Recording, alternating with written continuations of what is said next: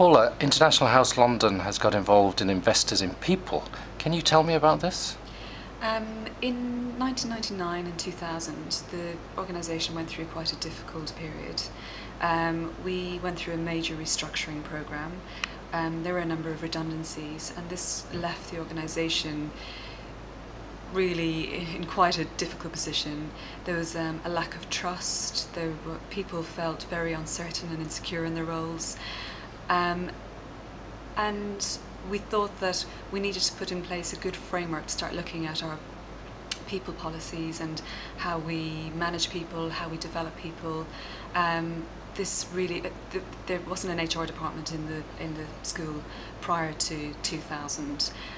This was something that was introduced following the restructuring, and with the introduction of HR, we became more interested in really looking at people management.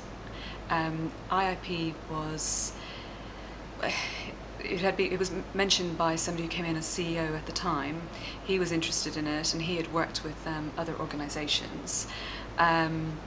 So we decided to invite somebody in to do an initial assessment.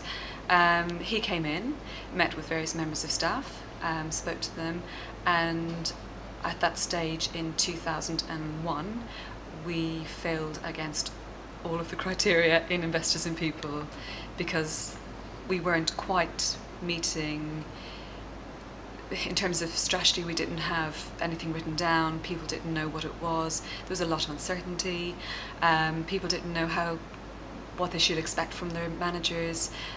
People didn't know where the organisation was going, and there was still all that mistrust. So we thought this seems to be a really good framework within which to work, to get some good strategies in place to move forward and develop the business.